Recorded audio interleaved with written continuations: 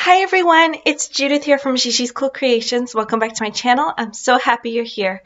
And this is week 3 of our Halloween and Fall collab hosted by Life with Patti and Kathy's Favorite Things.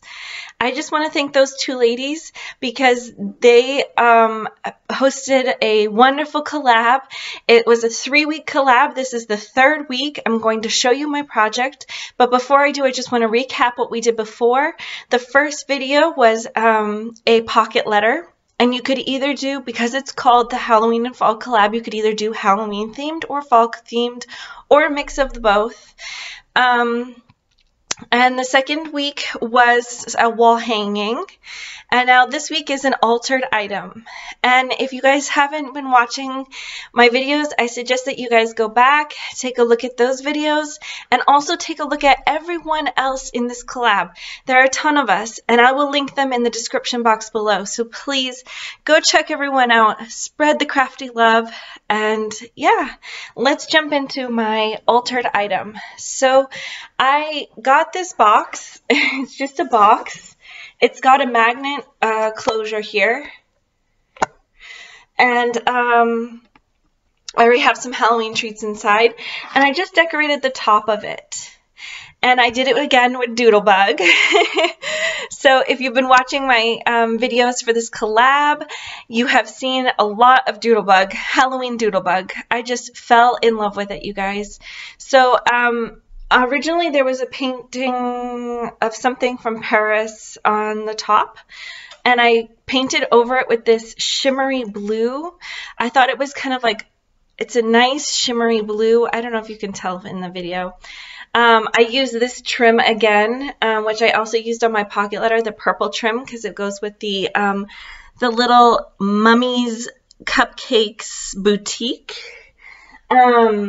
And what I really like about it is I just got to use the ephemera. I used these 2 little mice to eat the gumdrop.